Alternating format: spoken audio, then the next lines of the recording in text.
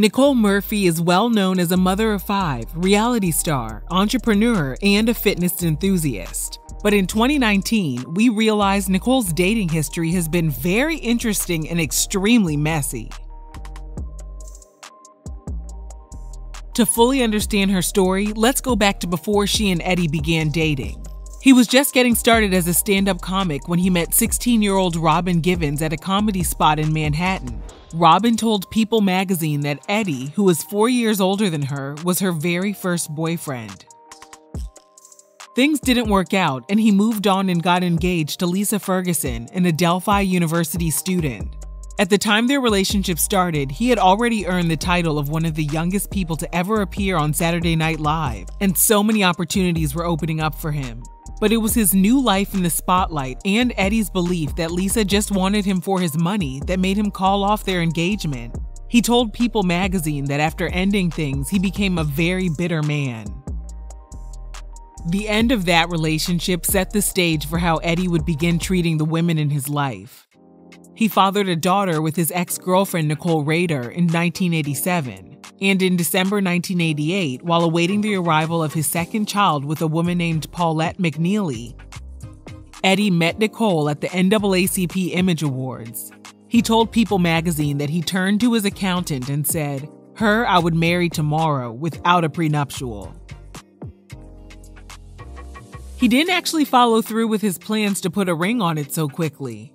Nicole told People magazine that they took their time getting to know each other. Eddie continued to date other beautiful women, but he told the magazine that he and Nicole were making progress behind the scenes. Within just a few months of meeting, Nicole got pregnant.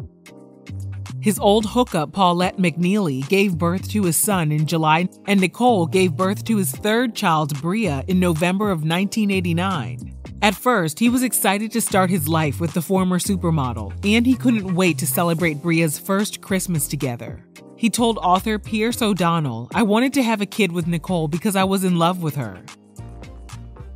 When you love someone, you want to be with them also, right?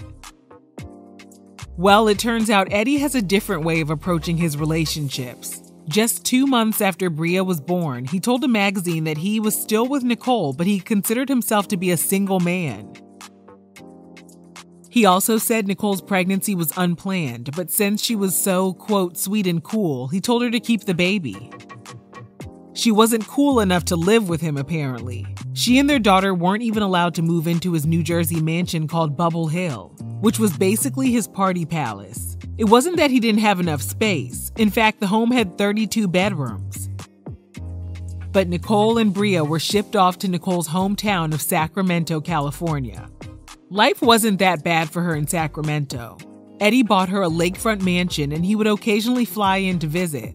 When he would return to Jersey, People magazine said he would jump right back into his bachelor lifestyle. Nicole was living it up too. She reportedly had a $100,000 a year income, in addition to the money Eddie gave her.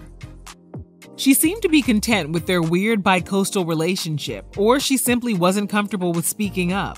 Eddie's mom told People magazine, "Nicole sits on the side and observes." Eddie also made it clear he had no intention of ever marrying her.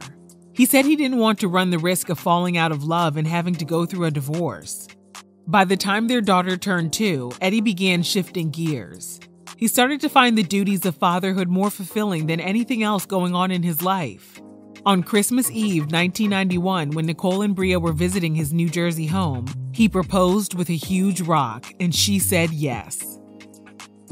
In 1992, Nicole revealed she was pregnant with Eddie's 4th child, and although they were engaged, the comedian was dragging his feet on the way to the altar. During an interview with the New York Times, he proudly displayed a gold bracelet that had N and B charms on it for Nicole and Bria.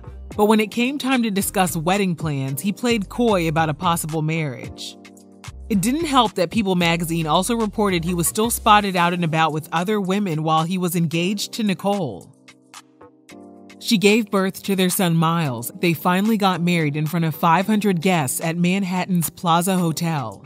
4 years later, their unconventional marriage took a strange turn. Eddie was driving his Toyota Land Cruiser in an area in West Hollywood that's known for sketchy activity. He drove past 20-year-old Adizone Zeuli and asked if she needed a ride. She hopped in and police pulled them over at 4:45 a.m. Adizone was booked for an outstanding charge, and after questioning, Eddie was free to go home. So where was Nicole during all of this? She and their 3 children were in Sacramento visiting Nicole's mother. The Nutty Professor star told CNN he was just trying to be a good Samaritan by giving Adizone a ride home. He said that for years he would jump into his car at odd hours and drive all over the city and give thousands of dollars to women working on the streets. On that particular night, since his wife and kids were gone, he said he was wide awake and bored. So he decided to drive to a newsstand to get something to read, and that's when he encountered Adizone. However, no one really believed him, especially after Adizone told a conflicting story to the National Enquirer. She said that when Eddie drove up to her, he placed 2 $100 bills on her leg before they began discussing the terms of their agreement. Adizone wouldn't get a chance to continue spilling the details about their encounter. Almost a year to the date after the incident happened, she was found lying on the sidewalk outside her apartment building. She had apparently locked herself out of her 5th-floor apartment and tried to swing from the roof to her window on a towel and missed. Well, that's the story that was told to the media, and the investigation was closed. No one expected Nicole to stay with him after that incident, but she did. And things remained very quiet for the couple for years. 5 kids later, in August 2005, she decided to end things after 12 years of marriage. A few months after filing, she had reportedly moved on and was spotted hitting up every hotspot in town with a guy named Alan Daniels. She received $15 million from Eddie when their marriage came to an end. She was also given the Sacramento mansion Eddie bought her. She would later put it on the market for $6.5 million and purchased a huge 9-bedroom house in Calabasas. Her new fortune didn't last long, though. When the news reported her $15 million settlement, she was contacted by Troy David Stratos, a man she had known since they were both teenagers. He promised he would help her increase her wealth by investing her money overseas. However, he had ulterior motives. He told her he knew of Middle Eastern royal families who were interested in purchasing her Sacramento mansion. And he convinced Nicole to lease luxury Rolls-Royce and BMWs to make the property more enticing to buyers. Troy was then able to live in Nicole's house rent-free and use the vehicles as his own. In the end, she lost a total of $7 million, and Troy was sentenced to nearly 22 years behind bars. In 2007, HeyGossip.com reported she was spotted with Turks and Caicos premier Michael Missick at the opening of an Antigua hotel. Michael was married to actress Lisa Ray at the time. A source close to Nicole said Nicole is a good friend and she and Michael were both there for an event but not together. Does that statement sound familiar? If not, keep watching. Nicole and former NFL player Michael Strahan reportedly started dating in 2007. In February 2009, he was convinced Nicole was creeping around with Universal Records exec Demetrius Spencer. And he was right. Using the excuse of business trips, Nicole and Demetrius allegedly flew out on exotic getaways to the Caribbean and Mexico.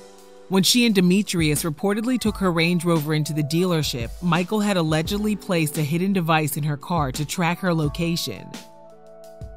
The New York Post reported he barged into the dealership yelling and screaming, ripped the tracking device off of her dashboard, and stormed out of the place.